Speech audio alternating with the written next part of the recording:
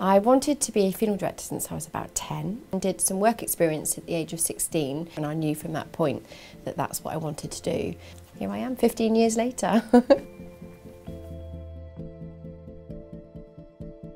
A typical day for me might start with a team brief. We always come in a bit early for a coffee and a bite to eat together, just look at the day ahead. Most of my role is arranging and conducting funerals. I assist with call-outs and preparing the deceased, visiting the hospitals, looking after burial of ashes, delivering ashes, arranging orders of service, administration. Really every element of the funeral I take part in. When I tell people I'm a funeral director, either they want to know everything and they're really intrigued about the role, or they're quite unsure and don't really want to know any detail. But I just remind them that it's not morbid, it's more about looking after the families than anything particularly scary. It's more looking after people.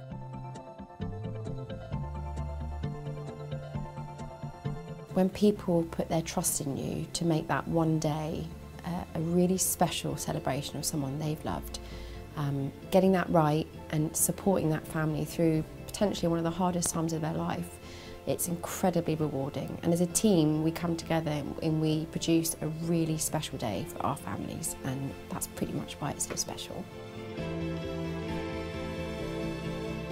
It's incredibly rewarding and a true privilege to look after people and be trusted to look after people and make that day special. So yeah, wonderful job. Hard work, but wonderful job.